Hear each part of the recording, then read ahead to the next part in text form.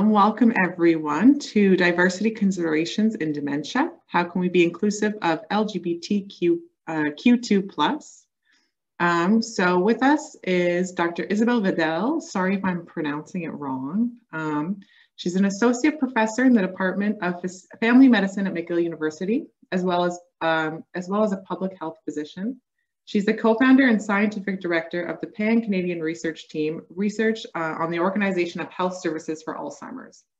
And then we have also Mélanie Lebert, also apologies if I'm pronouncing it wrong, and she's a PhD candidate in rehabilitation science at Université de Montréal and a research assistant in the ROSA team. That's the research on organization of the healthcare services for Alzheimer's.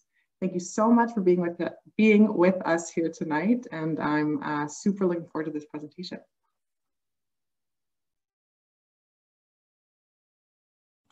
Thank you so much for this nice introduction, and you pronounce very well our names. I'm impressed. So we are extremely happy to be with you tonight and to make a little presentation, but we will make sure to keep time to discuss with you about the experience and how we can be more inclusive of persons who are LGBTQ2+. So I will start by showing you a little bit of the plan of our webinar. So I will first introduce our ROSA team and explain to you what are our objectives and who we are. Then I will show you some of the current dementia plans worldwide and in Canada. And then Mélanie will explain some essential concepts in LGBTQ2+ research. And she will explain what she did, very important work she did following the Canadian seven national objectives and how to make us more inclusive. So I will start by introducing our team. So it's really the research team on organization of healthcare services for Alzheimer. Why we pick this name, it's because it's easy, both in French and in English, ROSA. It works for French and English, but for sure we consider all type of person living with dementia, not only Alzheimer's, but all type of person who have dementia and their caregivers and the clinicians and social care providers to them. So what are our team's general objective?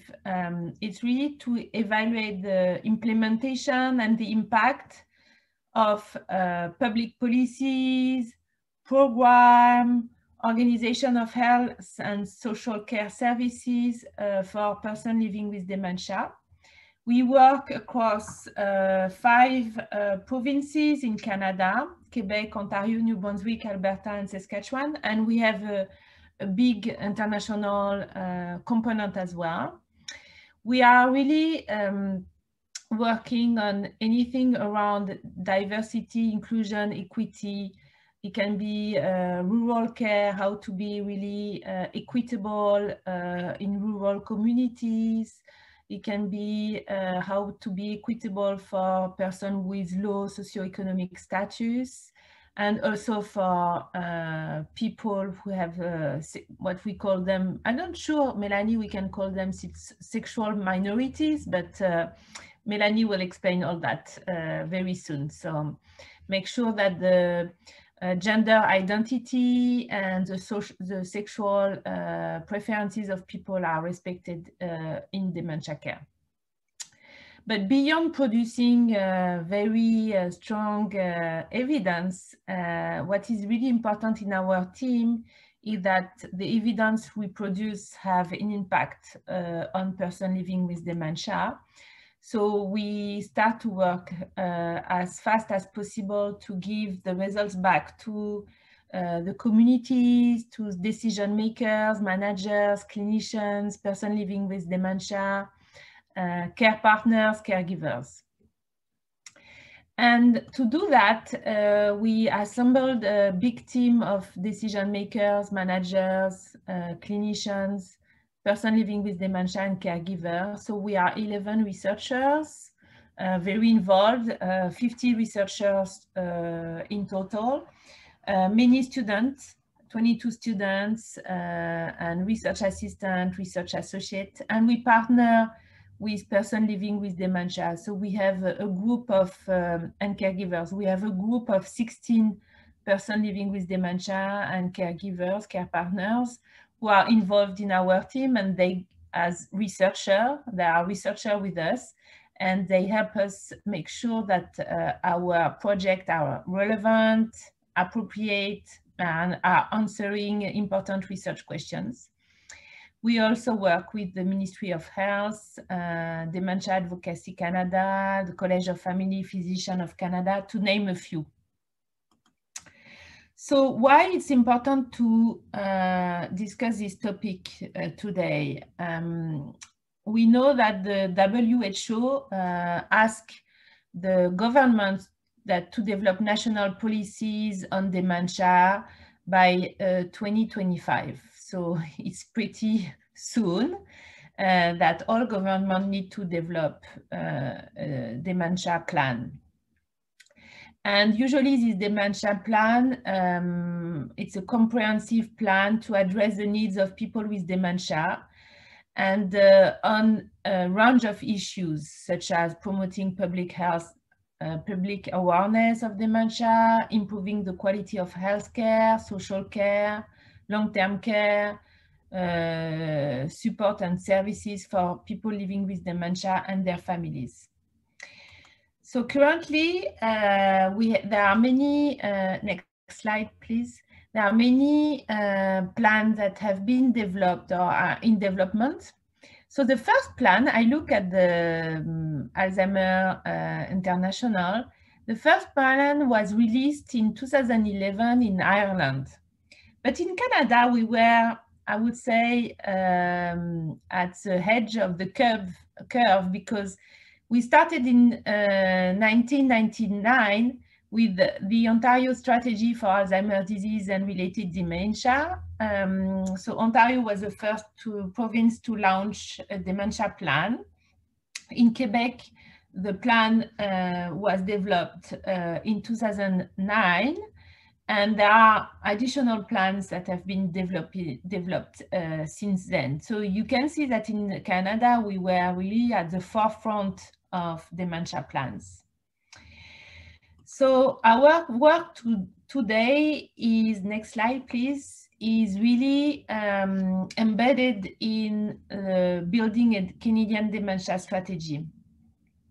So as you may know, in 2017, the National Strategy for Alzheimer's Disease and Other Dementia Act was approved by the federal government. And this act asks the government to develop a dementia strategy for Canada. We were an expert on the panel developed by put in place by the Canadian Academy of Health Science. You can see the green report in the middle of this slide. And we provided a report to the government of Canada to help the government develop their dementia strategy. And within this report, next slide, please, we were asked to develop a synthesis of what is known about dementia and the LGBT communities, just to make sure that they have equitable access to care and their well-being is improved and so on.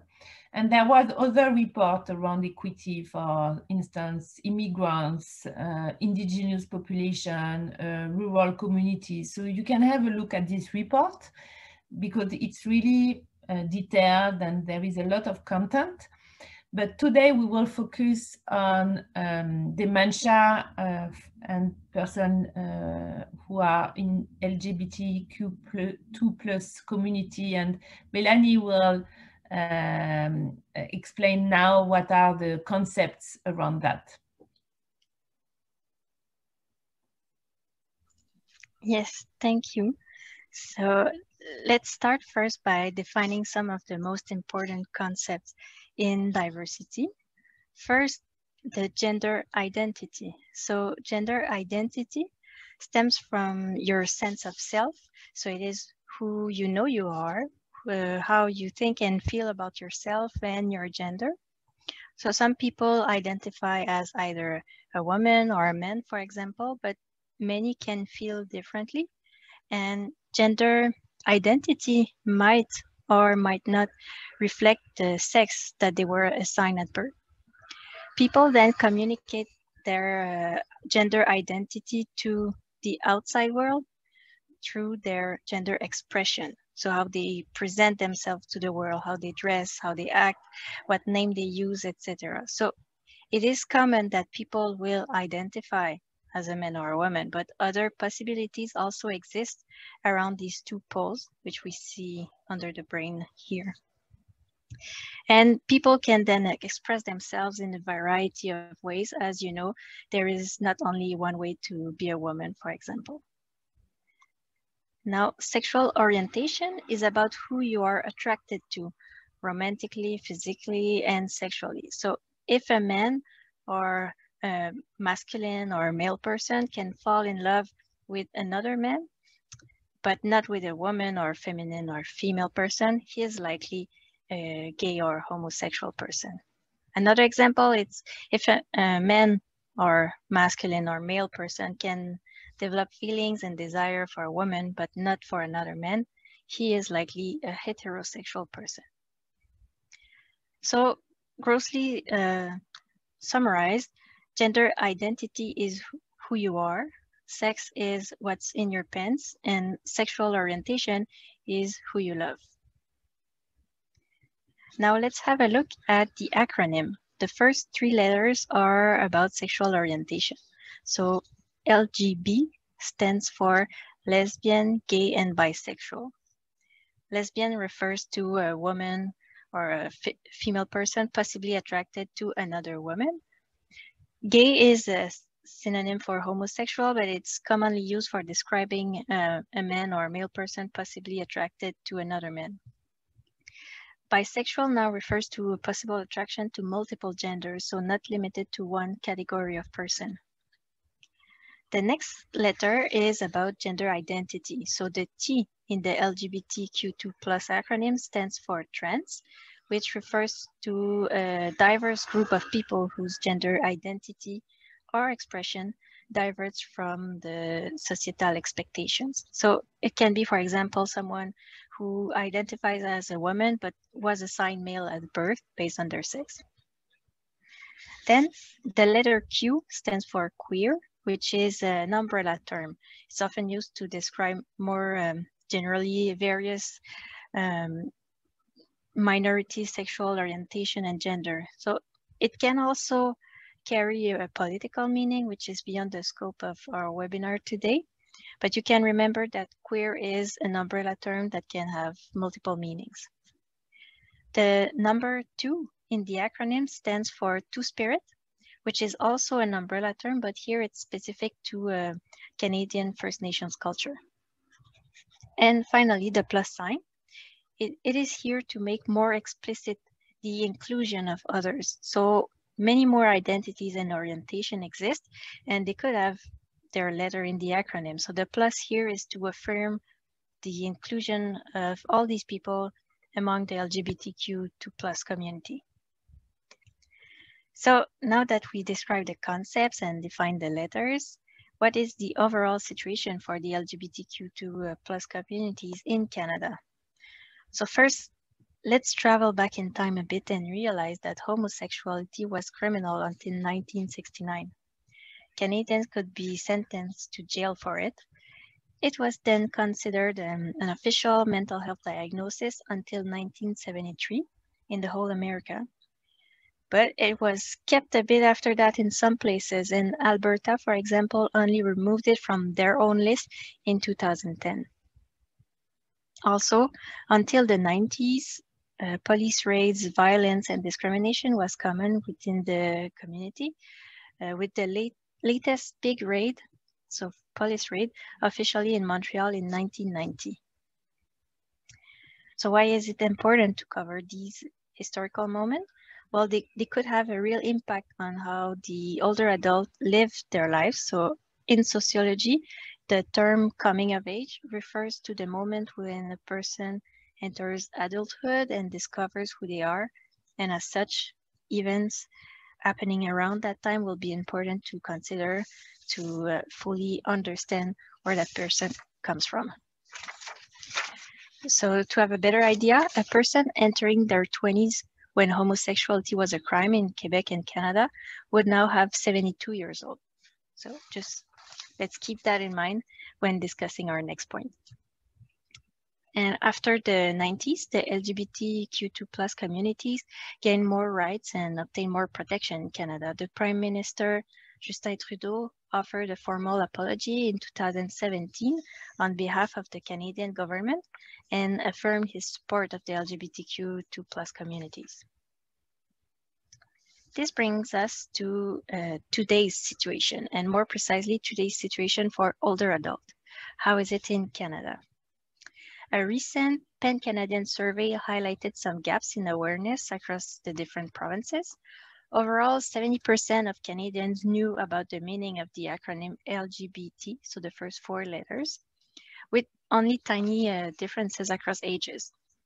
Yet this number was less than 50% in the province of Quebec. So this difference was not based on age, but more on province. The same observation was made for gender identity, as overall 82% of Canadians knew about the term, whereas this number was only 60% in the province of Quebec. So definitely there is a need for more education, more resources, and this appears to be true across all ages, so no age difference here. Now, when asked if they knew at least one person openly LGBTQ2+, the age differences appeared. 2/3 of people under the age of 65 answered yes in Canada, with the province of Quebec showing even higher number. A very different portrait was seen for the older adults, where the highest number were 25%. So this points out an increased risk for isolation and a more vulnerable support network, also to keep in mind when we are going to discuss our next points. Now, looking from the dementia angle, if the current estimation are that 13% of Canadians belong to the LGBTQ2+ communities, and the projected numbers of 1.1 million for dementia in 2038 are true, then it means that we can predict approximately 143,000 cases within the LGBTQ2+ communities in about 15 years. With these high numbers and the current context, the government is now starting to take concrete action to assert Canada's stance on the inclusion of diversity. So the inclusion of the specific needs of the older LGBTQ2+ communities in their new national Alzheimer strategy definitely goes in that direction. So this national Alzheimer strategy that was introduced in the beginning includes 7 priorities, which we will now explore in more details. So what we did with Dr. Vedel, we did a rapid search to identify those needs and then make some recommendation based on those priorities. So the first objective of the National Alzheimer Strategy is developing specific national objectives. So Canada seems to be in some kind of momentum to initiate policy changes and to act as a federative movement to improve dementia care for Canadian older adults by opening up the discussion. Also, some local initiatives have been successful in the past few years, such as the creation of educational material for healthcare provider and long-term care institution residents in the Maritimes. So their scale up to the whole country could be promising. And they surely are not alone in trying to improve care. So a pan-Canadian discussion would help to identify these innovations and good practices and then share them. The second objective of the national strategy is encouraging greater investment in research. This would be particularly important for our topic since research on LGBTQ2+ older adults and their health is still limited due to first difficulties of including their identities in significant ways.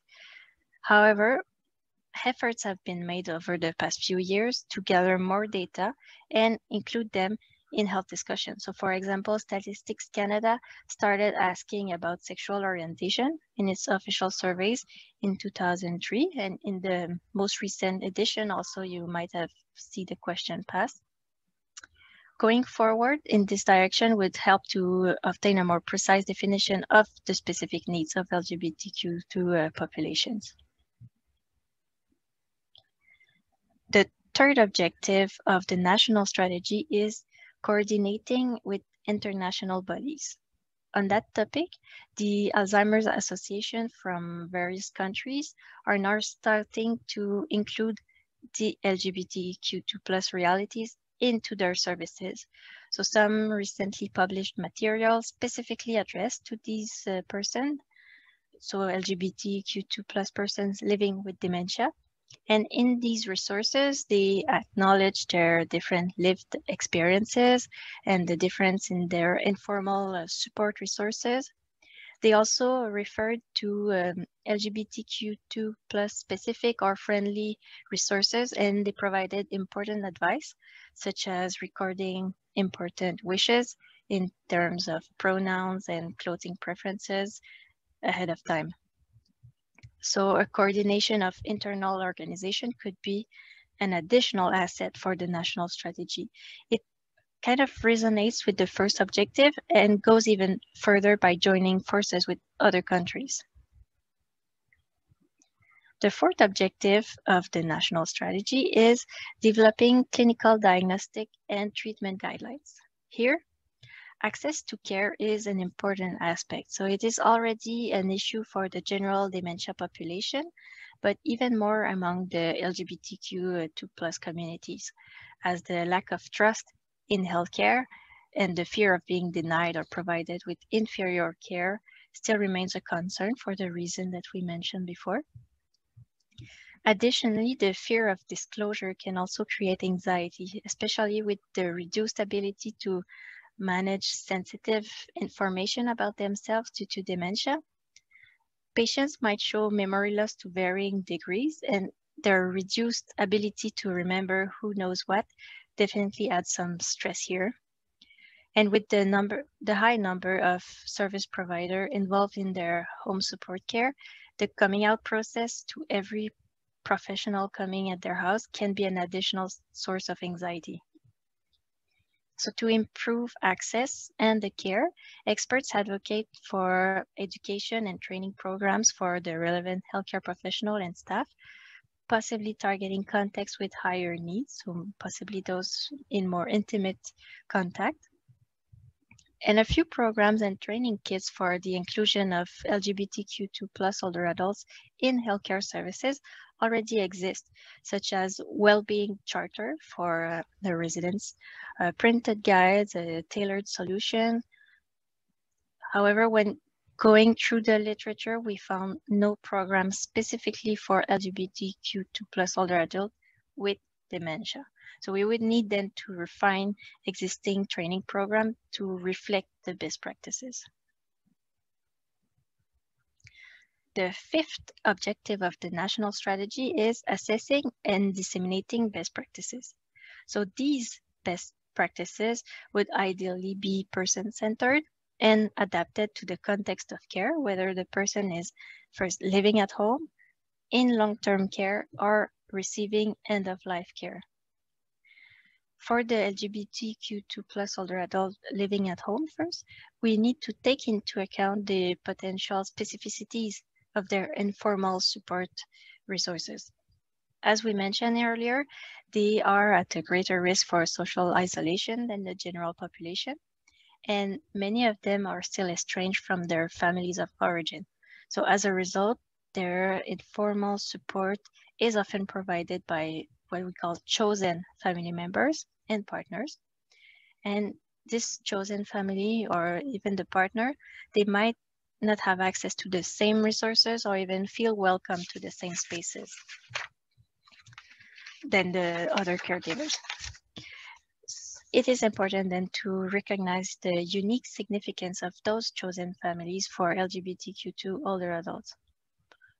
Also, when entering the private space of home, special care should be taken to provide safe and supportive interaction in which patients feel comfortable to disclose their identities if and when they choose. Secondly, if we go more on the side of long-term care and nursing homes, a lot of LGBTQ2+ older adults fear having to leave their home for a long-term care facility as they worry about discrimination and mistreatment. They are also worried as going back to the closet. So this is especially true for trans patients with dementia receiving intimate care. In response, some experts suggested developing specific LGBTQ2+ long-term care spaces, but others prefer to keep the mainstream care, yet with clear inclusive practices, such as professionals collecting information in a sensitive manner, so providing inclusive option in the administrative paperwork, for example, not assuming the gender of the partner. Also the use of unbiased language, so more gender neutral communication, the respect of all pronouns, and finally the inclusion of LGBTQ2+ educational material in general. So to achieve this, some say that involving LGBTQ2+ representative within healthcare organization may be the way forward to make sure that this happens. And finally, for the end of life, LGBTQ2+ patient and their caregiver express their need for the acknowledgement of their identity in the specific moment of end of life. They express how current resources could be more inclusive. They describe such specialized support group as they often found that their needs and identities were not included in the existing services. They didn't feel that they belonged to those spaces. The sixth objective of the national strategy is developing and disseminating information. We saw how there were still important gaps in awareness right before, and the population we are describing tonight is at a very specific intersection. There are reports of age-based stigmatization within the LGBTQ2+ communities where youth is particularly valued. And LGBTQ2+ individual living with dementia reported experiencing this double stigma of dementia first and their sexuality, making it triple now with aging. So to overcome this situation, maybe campaigns targeting both the LGBTQ2+ communities and the general population could have a valuable impact. Finally, the seventh and last objective of the national strategy is making recommendations for standards of dementia care. Currently, no national guidelines have included these standards for that are specific to LGBTQ2+ population with dementia. So Canada may be the 30th country to develop a national strategy for dementia care, as it was mentioned before, but will be the first to include formal diversity measures. And as the research in this field is still growing, this could be the first step in developing specific standards and accreditation procedures. And all these concerns that we discussed tonight,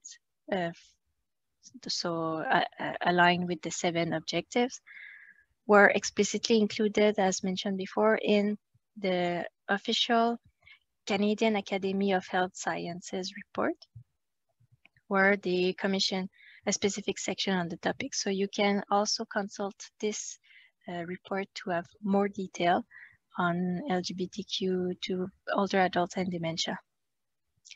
And the discussion, very specific, that we did tonight is also available in more details in our 2020 commentary in the Canadian Family Physician Journal. So if you want to keep a paper trace, you can also go and read this commentary. So now we would like to hear from you. If you have any comments to make or perspective to share, we are also open to your questions.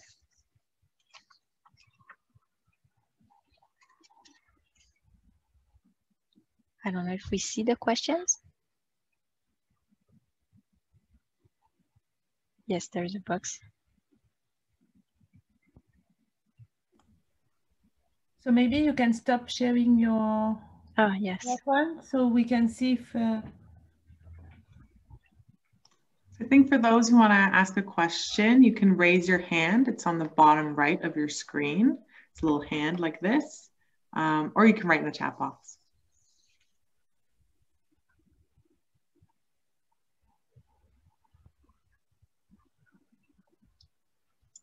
So I don't see who is attending this session, but we will be very interested if you have any question and if you want to discuss, maybe there were some aspects that were not clear.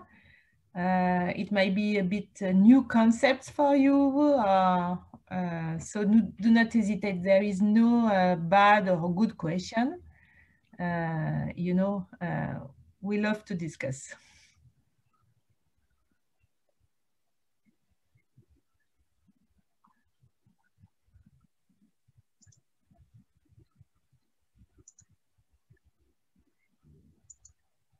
Yes, or if you have something to share.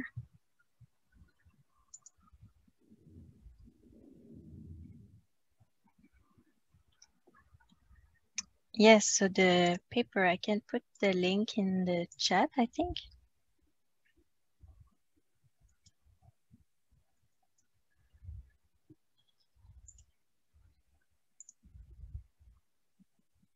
So you mean the paper on the discussion or the report?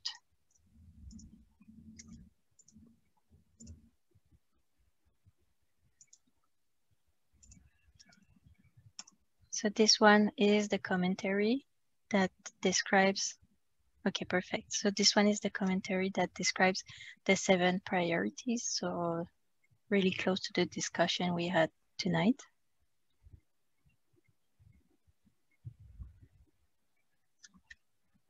So it's an open access journal, so you can have access to it on the web easily.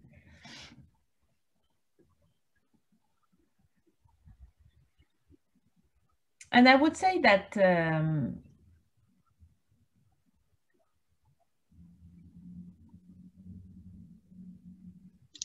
oh, so the alphabet, you mean all the letters? Is it more clear now? Good. Yeah, it's complex. It's moving. To understand and yeah.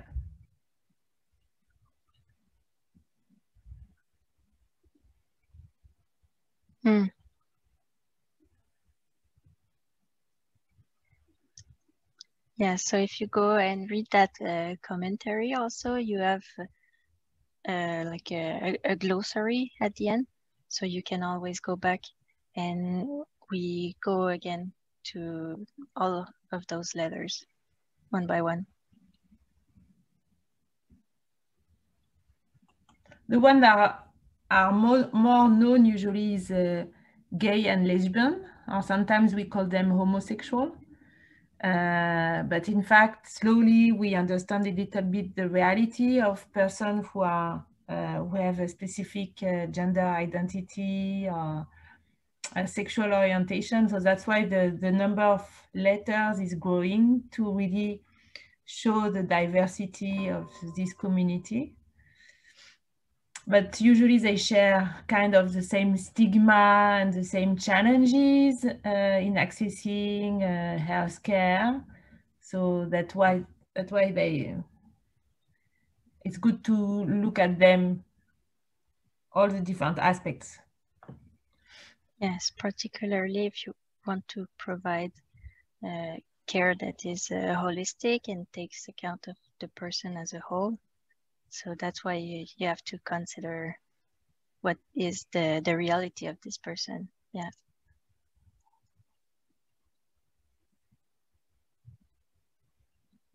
Yes, it's sure that it's a delicate, it's a sensitive topic because we are not used to talk about if we feel that we are men or women, or if you are attracted to men or women.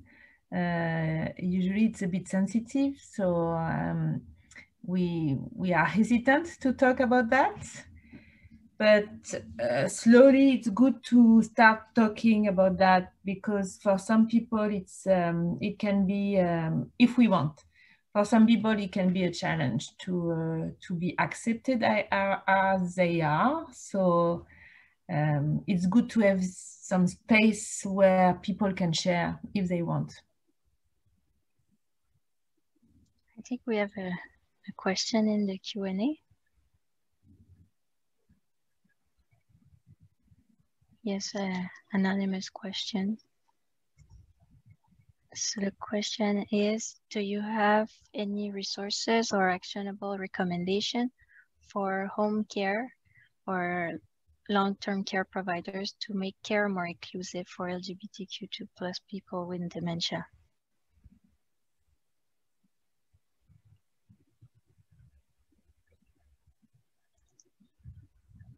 So as we mentioned, the recommendation mostly apply to older adults that are part of the LGBTQ2+ communities, but not specifically with dementia. So that's why the recommendation could be based on more the needs that we found.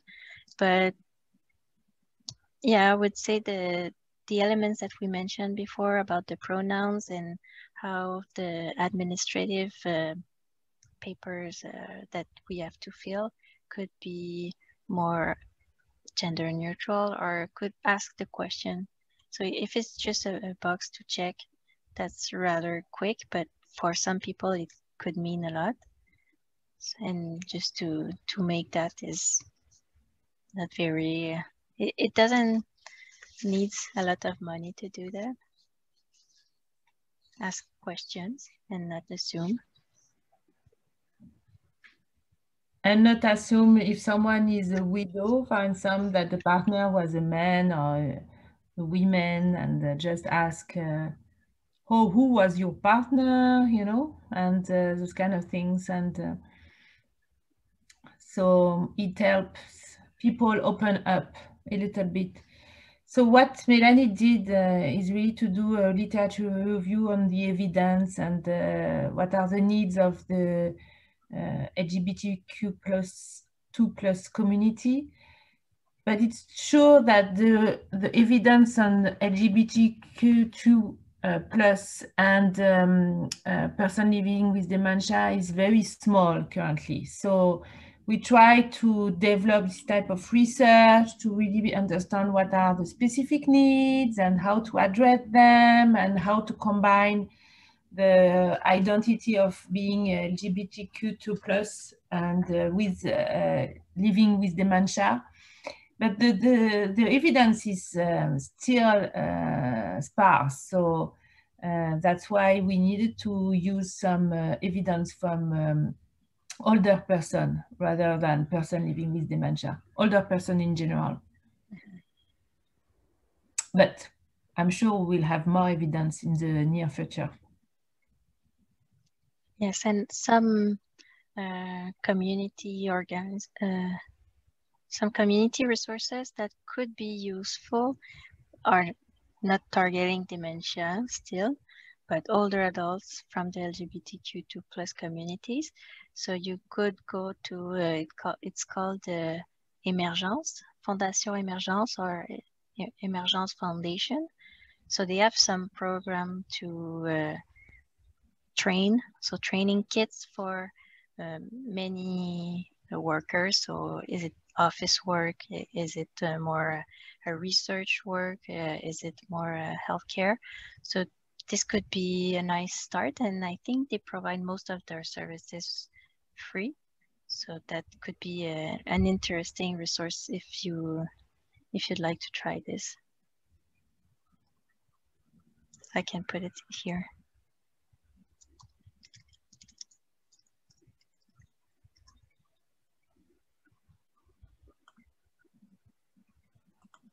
So there is another question about how many people have you found that are dealing with both dementia and one of the sexual orientation.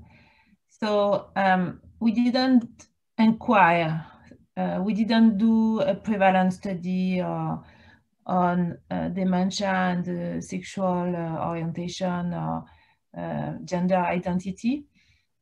But we can, as Melanie mentioned, it is estimated that 13% of people are from the LGBTQ2 plus community. So we expect that among persons living with dementia, there are 13% of people, which is not small when you think about that. 13% is a big number, and it does not receive the attention yet that should be paid to this community, because there are many of them.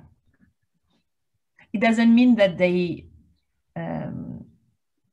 are out, that they did their coming out and they told others that they are gay or lesbian, or because still some do not want to share their identity or their, but we can expect that 13% of them, of people are from the LGBTQ2 plus community.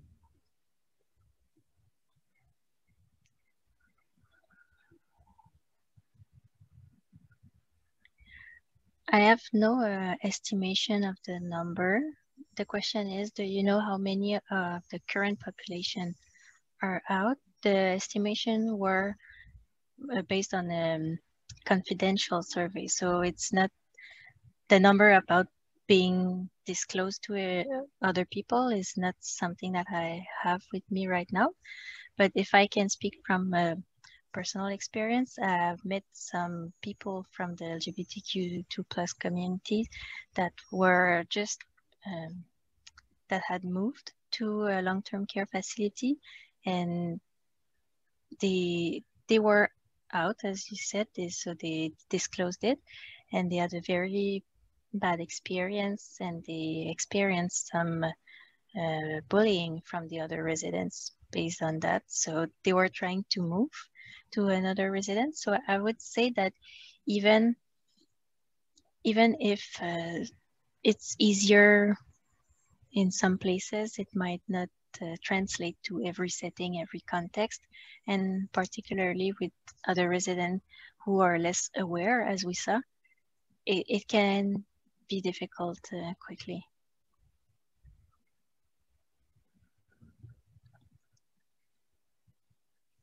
And some people, as Melanie mentioned, decided when they move to long-term care, for instance, they do not disclose. They prefer not to disclose, even though they disclose their identity during their life before long-term care, huh, Melanie?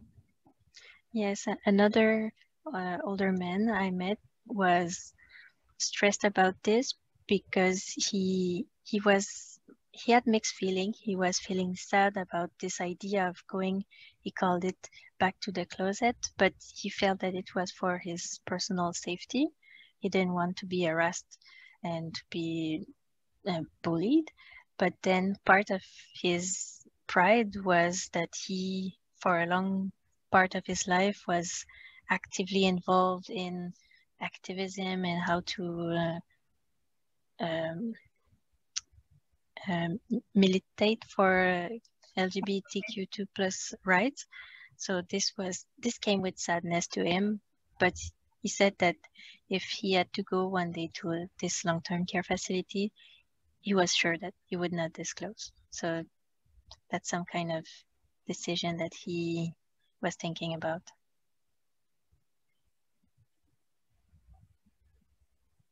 I think he published his thoughts in the La Presse. I could try to find it. It's in French, probably. Mm-hmm. Oh yeah, yes. Yeah, he doesn't speak English.